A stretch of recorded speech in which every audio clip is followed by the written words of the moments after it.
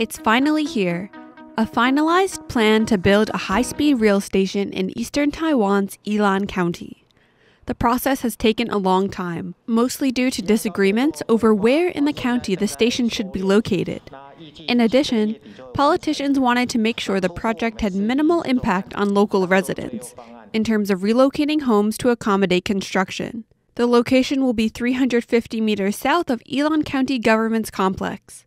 In addition, a new train station will be built at the same place to make transfers between traditional train lines and high-speed rail more convenient.